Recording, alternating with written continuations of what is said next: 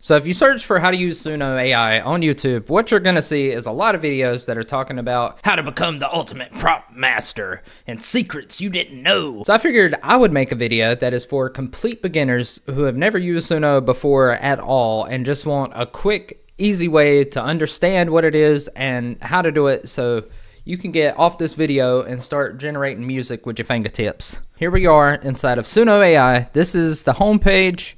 After you create an account, I'm just going to assume that you already have an account. So you go to create to make the actual songs. And up here where it says drooling monkeys, this is my workspace.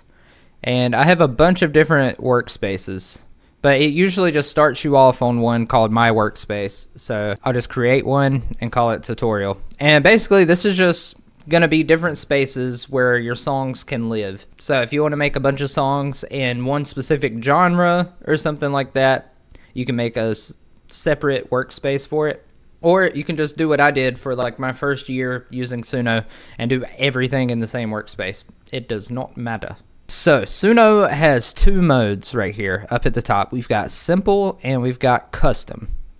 So let's go over simple first. Simple is basically you just prompt it out. It's like ChatGPT, image or video generation, anything else like that. You literally just like rock song about toe jam, and then you hit create at the bottom, and then it will make you a song about toe jam. So this can be really easy to use. You don't have to have any music knowledge whatsoever to be able to do this. And then right beside describe your song, they have these dice, which is just going to give you a random prompt. See, you just click it, a bunch of different random prompts. Now this section right here, if you click instrumental, that's just going to mean that whatever you type into the prompt is going to be an instrumental with no vocals. That's basically going to be a beat. And then the last thing on the simple tab is this inspiration spot right here, which it just gives you like different genres and moods and things like that that you can try to put into your prompt. So that's basically things that Suno knows is going to work good. So here's the custom tab. It looks a little bit daunting and confusing, but it's really not that bad. Up at the top, we have audio and persona. Audio is if you want to upload something. Let's say you have a voice memo of you going, I like to smell trees. You would upload that, and then it would take your vocal for inspiration and write a song about it and take the melody into consideration. And it'll basically make a whole song around whatever you said in the voice memo. You can also use it to upload, if you have a song of yours that you've recorded or something like that, you can upload your song into it and tell it to do it in a different style, and it'll essentially create an entire remix for it. I have an entire video just on the upload section, so I'll put a card up there if you want to see more on that. And next we have the persona feature, which is basically just like getting a consistent sound through all of your songs. And I have an entire video on that concept as well, where I showed you how to make an AI band. So if you want to see more about persona and get in depth with that, check this video. And next we have lyrics. Right here you can just write your own lyrics.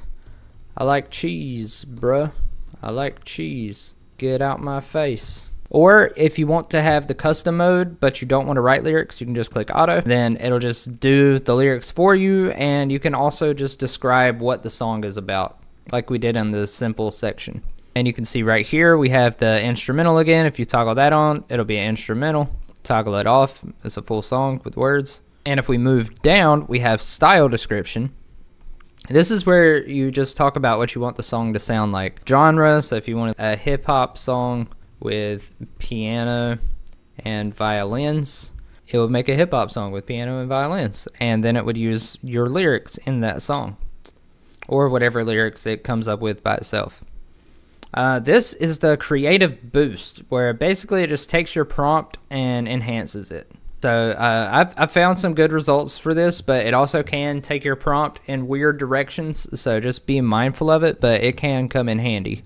Alright, now on these advanced options, we have weirdness and style influence. Weirdness is actually a new feature they just put in with the new version, which I really like. But if you're trying to make stuff good, I would just leave it at 50%. Don't even touch it. Same thing with style influence. Just leave it how they have it if your goal is just to make good songs as quick as possible. But if you do want to get weird with it, you can take this up to a certain amount and it turns red at 81% just to be like, yo, this shit about to be weird as hell. So basically it just introduces a little bit of chaos and randomness into the song, and it makes some really weird stuff sometimes. So that can actually be fun to play around with. And style influence is basically how much you're influencing Suno and how much work Suno is doing. 50% is a great starting point, but if you want to make sure that your prompt is followed word by word, you can turn that up all the way to 100. And if you want Suno to do most of the work, you would drag it down. And then down here, you can enter your song title. This one was about I like cheese, so just type I like cheese. And then you hit create. And now you have your hip hop song about liking cheese. I like cheese, bro.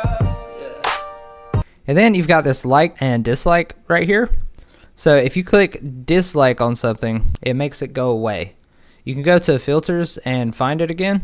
But this is really good if it just generates something and you're like, I don't fuck with that. You could just boop, boop, and then it's gone. And you don't have to look at it.